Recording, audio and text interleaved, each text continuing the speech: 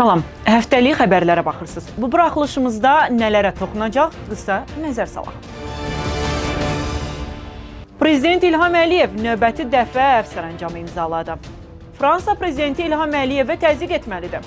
Beynəlxalq təşkilat Fransa prezidenti Fransa Olanda çağırış etdi. Keçən illə müqayisədə ərzaq malları 15% bahalaşıb. Bəs 3-4 nəfərlik bayram süfrəsi qurmaq üçün neçə manat xərclənməlidir? Sakinlər Novruz süfrəsini ürəyincə aça biləcəkmi? Bütçə və qiymətlər buna imkan verirmi? Sorğudan məlum olacaq. Baş nazir hesabat verdi. Azərbaycanda yoxsulluq səviyyəsinin 46,7-dən 4,9% düşdüyünü dedi. Meydan həbsxanadan məktub yazdı. Türkiyənin Avropa Birliyi ilə gərgin münasibəti özünə zərərdir. Bu uzağa gedə bilməz. Politolog bu fikirdədir və digərləri haqqında bir qədər ətraflı.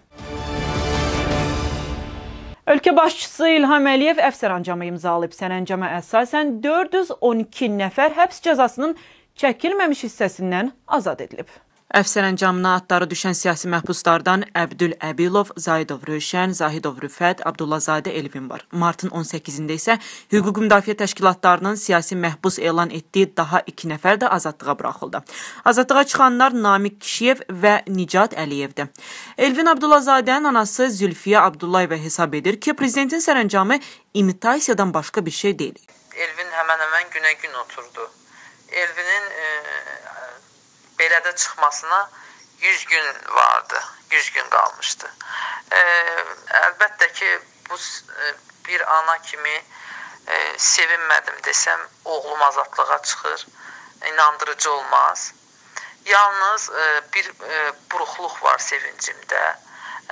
Çünki digər siyasi məhbusları da azadlıqda görmək istəyərdik. Hüquq müdafiəçisi Oktay Gülaliyev də bu fikirdədir. Bu sərəncam cəmiyyətin aldadılmasına yönəlik, başdan ayağa imitasiyaya xidmət edən, insanların hissləri ilə oynayıb, onları xəyal qırıqlığına uğradan bir sərəncam oldu. Və bu sərəncam həm də əfv siyasətinin mahiyyətinə, fəlsəfəsinə uyğun olmayan ədalətsiz addımdır. Biz bütün məhbusların təbii ki, ədalətli şəkildə azadlığa çıxmasının tərəfindəyik. Amma mən bu dediyim fikirləri bircə faktla sizin diqqətə çatdırmaq istəyirəm. Azadlığa çıxacaq, yəni bu sərəncamla azadlığa çıxacaq 412 nəfər məhbusun 240 nəfərdən çoxu Bakıda və regionlarda yerləşən ağır cinayətlərə dair məhkəmənin hökmü ilə ağır cinayət törətməkdə suçlu bilinərək adekvat cəzaya məruz qalıblar. Bu insanlar deməli adam öldürməkdən tutmuş, adam oğurluğuna, fərariliyə, dövlətçiliyə, xəyanətə qədər ən ağır cinayət törətməkdə ittiham olunaraq və onların günahı sübuta yetirilərək azadlıqdan məhrum ediliblər. Sual oluna bilər ki, necə olur? Ağır cinayətkarlar dövlət başçısının bir sərəncamı ilə azadlığa buraxılır, amma sağlamlığını vətən uğrunda, Qarabağ uğrunda döyüşlərdə itirmiş, heç bir cinayəti olmayan Asif, Yusifli və digər qazilər həbsə saxlanılır. Bu addımın nəyi humanisi və ədalətlidir?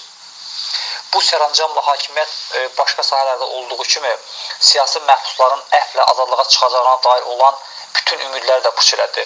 Fransa Azərbaycanda insan haqları ilə bağlı durumu görməli, Prezident Fransa Olanda həbsdəki fəalların, jurnalistlərin buraxılmasına çağırış etməlidir.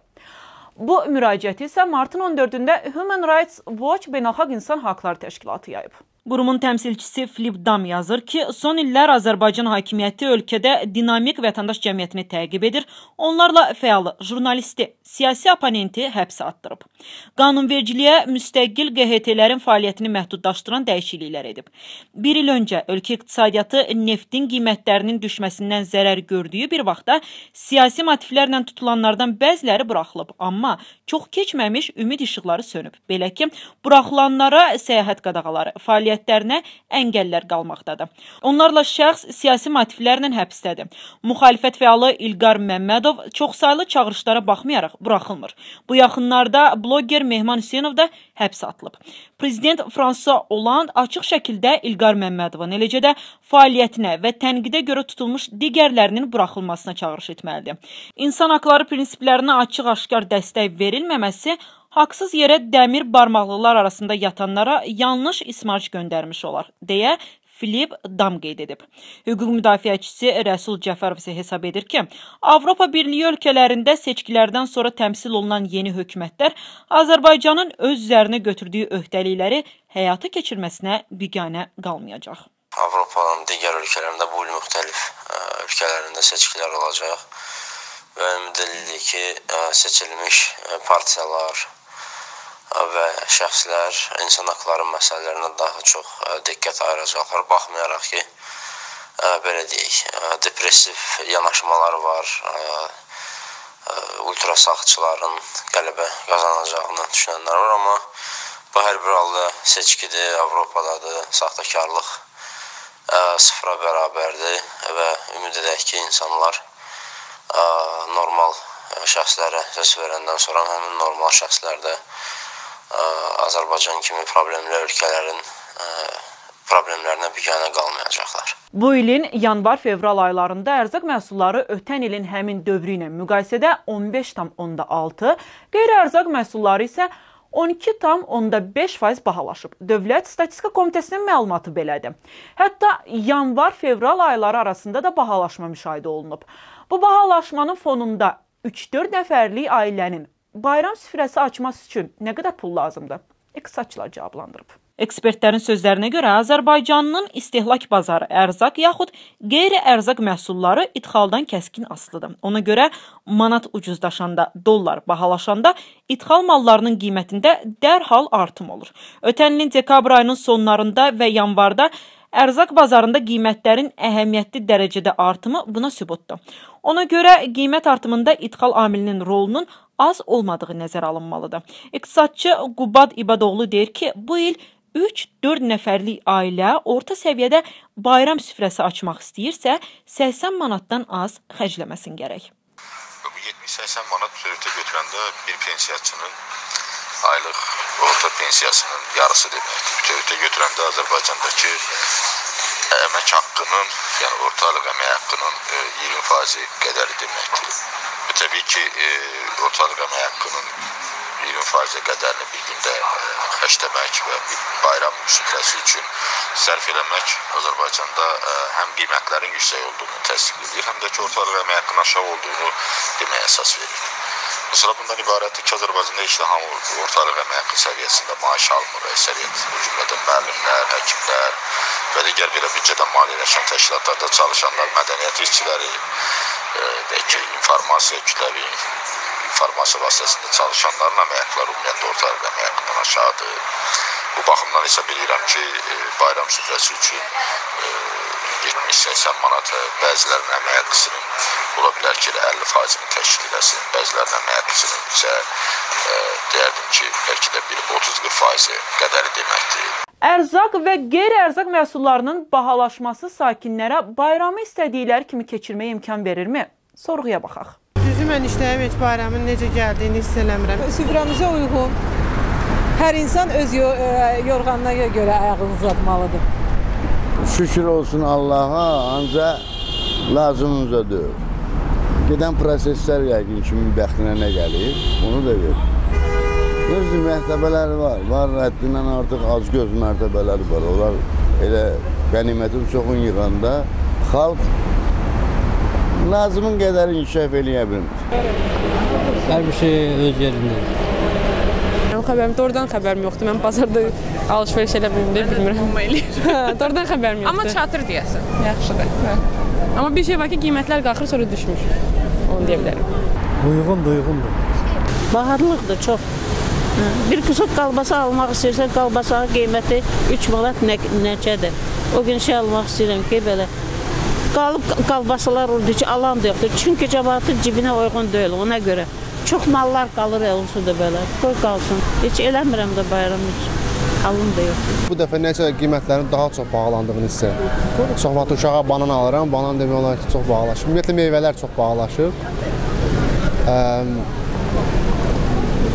Xalq üçün biraz çətin olar bayram ərəfəsində. Məncə bayram ərəfəsində biraz daha ucuz olsaydı daha yaxşı olardı. Belə də yaxşıdır, pis deyil. Tək əmin-amanlıq olsun, həmişə bayram olsun. Bayram necə hazır? Fəhlə sanatdır.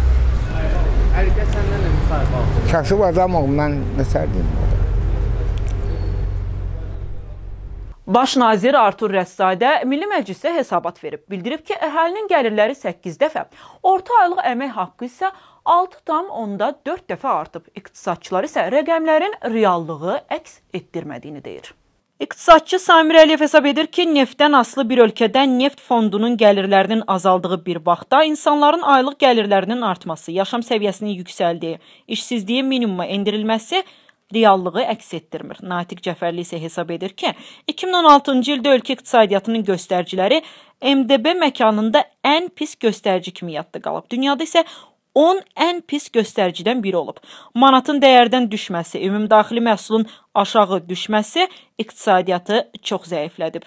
Problemlərdən danışmalı idi baş nazir və bu problemlərin həlli yolları haqqında kifayət qədər ciddi çıxış olmalı idi. Çünki problemlər düzgün diaqnostika olduqda, problemlərə düzgün diaqnoz qoyulduqda onların həlli yolları da asan tapılır. Amma təəssüf ki, nə 2016-cı illə hökumətin fəaliyyəti ilə bağlı ciddi problemlərdən söz açıldı, nə bu problemlərin kökü və səbəbləri haqqında normal şəkildə məlumat verildi, nə də bu problemlərdən çıxış yolları haqqında hökumətin doğru, dürüst, anlaşıqlı şəkildə biz proqramını dinləyə bildik. Martın 3-də Suraxanı rayon məhkəməsinin hökmü ilə 2 il azadlıqdan məhrum olunan bloger Mehman Hüseynov vəkili Üçün Sadıqov vasitəsilə həbsxanadan yaxınlarına və dostlarına məktub göndərib. Məktubda yaxşı olduğunu və fəaliyyətini davam etdirdiyini bildirib. Bloger məktubda yazır ki, həbsdə olan insanların ona daha çox ehtiyacı var. Burada onlara hüquqlarının olduğunu başa salıram. Çalışıram onların qayğısına qalım. Elə adamlar var ki, kasıbdırlar. Əyinlərində isti paltarları belə yoxdur. Üşüyürlər. Bacardığım qədər onlarla paylaşmağa çalışıram. Həyatından küsmüş insanlar var burada. Onlara başa salıram ki, həyat davam edir. Burada kiçik bir ailəm var deyib gülürük. Bir sözlə, hər şey bombadır. Məktubda belə yazılıb.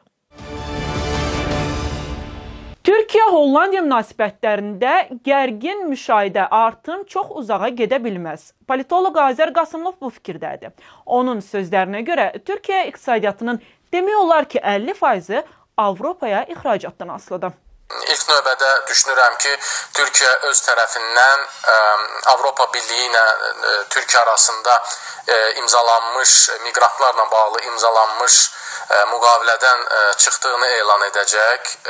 Ondan sonra təbii ki, Avropa Birliyi də Türkiyə ilə bağlı müəyyən addımlar atmalı olacaq. Həm iqtisadi addımlar olacaq təbii ki, həm siyasi addımlar olacaq. Və hətta mən düşünürəm ki, Türkiyə siyasətçilərinə bir qarşı sanksiyalar da elan oluna bilər Avropa Birliyi tərəfindən və Türkiyə mallarına, Türkiyə iş adamlarına qarşı da müəyyən sanksiyalar ola bilər, yəni bu arada. Yerevanda yüzlərlə etirazçı küçələrə axışıb. Səbəb fevral ayında aclıq aksiyasına başlayan siyasi fəalın həbsdə vəfat etməsi olub.